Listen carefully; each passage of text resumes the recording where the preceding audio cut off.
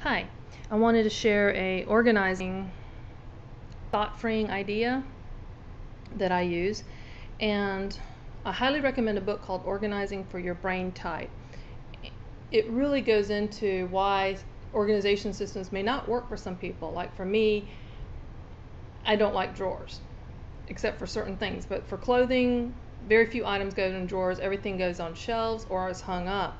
And I'll get into that when I do some home videos that I hope to do in the near future. But this, I have a hard time letting go of things at night. Ideas are popping up, and if I just write them down, it helps me to release those ideas. They're on paper. I can, let my mind relax and sleep. But paper's all over the place doesn't work either. It starts becoming really bad. So I like using photo albums, and that's what these are. These are actually old Bragg books. They're for 4 by 6 photos, 4-inch by 6-inch photos, but they're also perfect for 4 by 6 index cards. So this is one I just started working on today, and I have a list, and lists are great, but again, I lose the papers. Notebooks are great, but then I'm going to find that in here later. If I did this months ago, it would be hard for me to find it. But I use notebooks for organizing ideas, and then I transfer what's pertinent to the cards. That was for pricing for a project that I'll be doing. And I just wanted to show that this works out great because it started with this years ago. I made these as presents, Christmas gifts, and these were recipes, and you see how nice this was done, scrapbooking. And these are just recipes that we like to do regularly, my brine recipe that I do every Thanksgiving.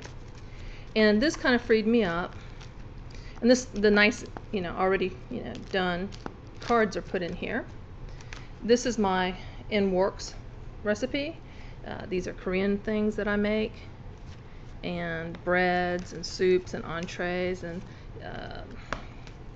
the recipe I use the most of, my powdered cream of soup mix that's all dry and stores for a long time, and I have not bought Campbell's cream of anything in I don't know how many years.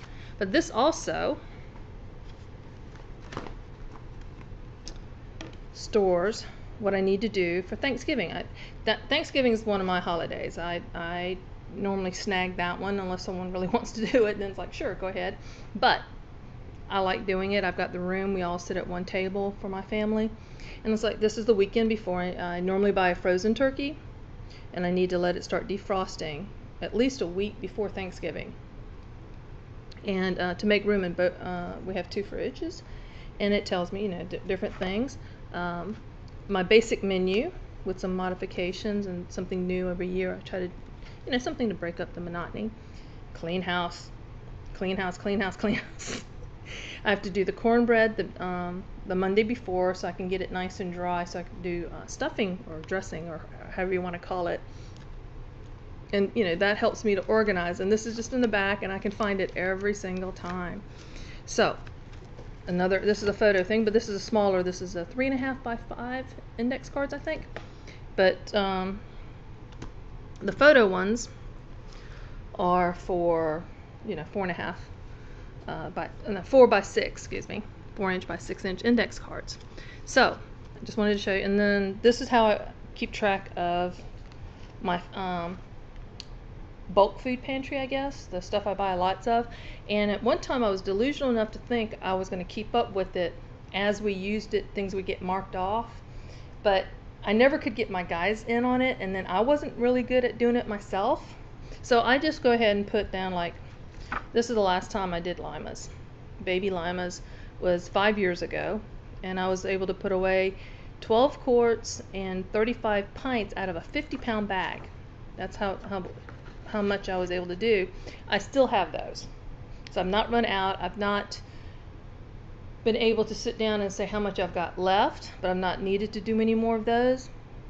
And then when I do another one, and that will show me how long a 50-pound bag has lasted my family over 5 years I've not bought any baby limas in that time. These are vacuum sealed and as good as the day I put them away. So index cards helps me because I've tried it on a computer program to help keep track of it. I've tried to do it in an Excel spreadsheet. I've tried to do it on paper, and it just did not work. Index cards, when an index card is no longer any good, it's like I started out with this one with camping, and then I realized, wait a minute, I need to break it down in different ways than I had in the list, because the list I was using was from 3 years ago, which still is good. It still has all the stuff, but it was organized by where I had things located. You know, things that were in the shed, things that were in the kitchen, things that were in the spare room, things like that. And that's no longer applicable because we moved last year. So now I'm trying to figure out, you know, the exterior things, the main things that we definitely, you know, need to get, and then what I need for my camp kitchen and dining area, sleeping, you know, things like that, and trying to break this down and having it all in one place, and then all these will go into another place, in the same place, so I can find them when I need it. But like this one here, sorry about the glare, home canning, not in Ball Blue Book, not USDA tested or approved, because it wasn't tested, so they can't approve it. Like canning dried beans, I've got a video up on that already on Facebook. I'm not sure YouTube, I think YouTube too, but anyway, it has the instructions I need, and some of it's shorthand. Bacon bits, I got the idea from Bear Prepper, I think I'm saying that right, and her video was on bacon strips, and I kind of modified it for the way I do. I would use stored bacon, and how I do chicken raw packed, let's see, corned beef, seaweed soup. You're not gonna, I don't think the USDA will ever test seaweed soup. It's just not going to happen. It's a Korean thing. I've canned my peanuts. Yeah, very dangerous. You have to make sure you are definitely reaching the pressure and time on that pressure, because that's dirt. Definitely botulism is very prevalent. You need to be very careful and know what you're doing and comfortable with doing it. And I over process, and it's already been cooked for quite a while before I do it. I do my own menudo. And if you don't know what that is, just look it up. But, you know, these are things that I've been adding slowly. They start out on a different sheet of paper or on a website, and I try it out and see what works for me. And then this are upcoming YouTube videos. Okay, I'm not going to show you that because I've already alluded to some that I'm doing. But this has really, really helped me to not be so scattered. And if you think the same way or along the same ways as my brain works, then this will probably help you too. But you got to find out, you know, if this doesn't work for you, then don't give up. There's something else, and do get that book, Organizing for Your Brain Type. Because just because everyone else does files a certain way, and, you know, offices all do it the same way pretty much, doesn't mean that that's right for you, for your home files. And that may be why you're not able to keep up with it, because your brain is revolting on this whole system.